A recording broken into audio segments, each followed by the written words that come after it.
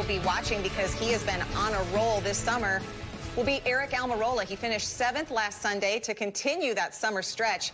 But he and his family have also been busy showing fans a glimpse of their lives outside the sport. What's up? Come on in. For the past 2 years, we've produced a series called Beyond the 10 on my YouTube channel.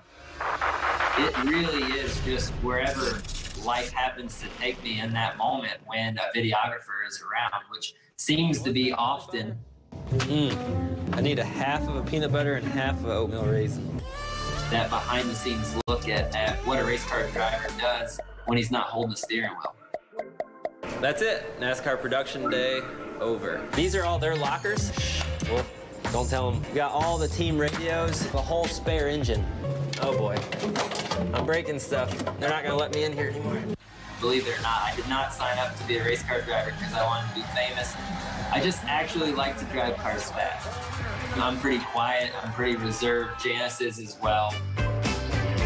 Garlic salt, onion powder, paprika. Naturally, we would not volunteer to open up our home.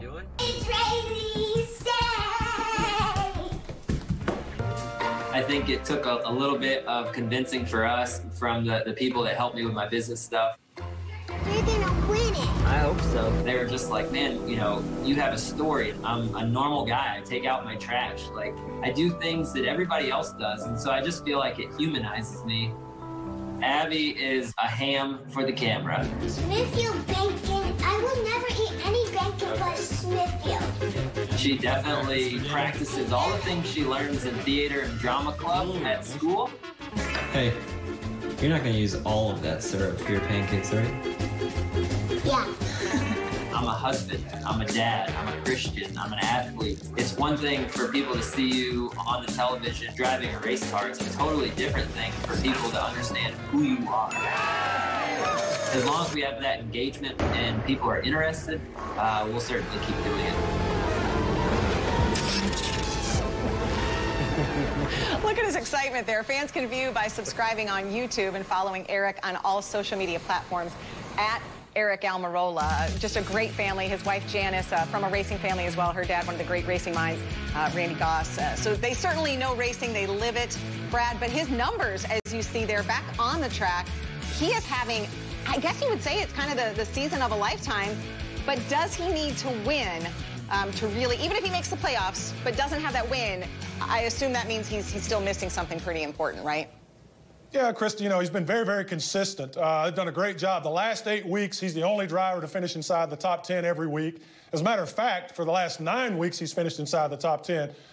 Very, very consistent, very strong. Those top 10 finishes, by the way, he didn't do that in the first 6 years of his 8-year career. He struggled with the top 10, so I like the consistency there.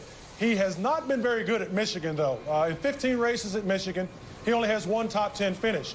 But the caveat to that is his crew chief, Mike Booger Ravitz, won here with Clint Boyer in 2018. So he brings that to the table. And also, Stuart Haas has won 3 of the last 4 here.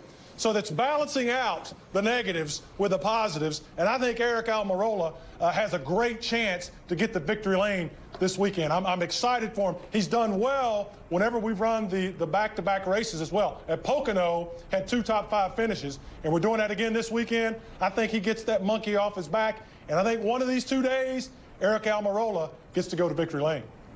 Well, that's a lot of, gave him a lot of secret weapons, a lot of trump cards in his favor, for sure. Yes. You mentioned Stuart Haas Racing and their success. I mean,